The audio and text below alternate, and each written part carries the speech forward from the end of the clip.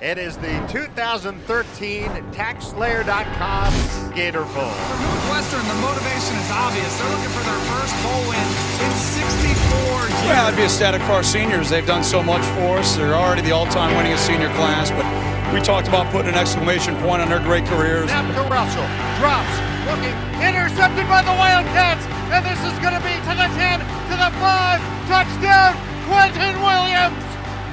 And the Wildcats break on top. Snap to Russell, looking right, throwing right, pass is picked off!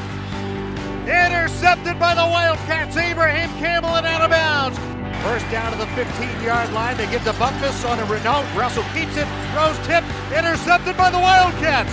Back the other way to the 10, Chichi Araguzzo. Snap to Simeon on first down, has time, down the middle, catch made to Demetrius Fields, 45 into the 40, and a first down. The senior Demetrius Fields. That's ready to go again on first down. Snap to Simeon, lines up, going deep, Vitale's open, got it, 5-yard line, and down inside the 5. Dan Vitale makes the catch at the 3. Snap to Trevor, gives Tyrus Jones to the end zone, touchdown! Tyrus Jones, snap to Russell, rushes on, Russell under pressure, he's hit, sacked on the play!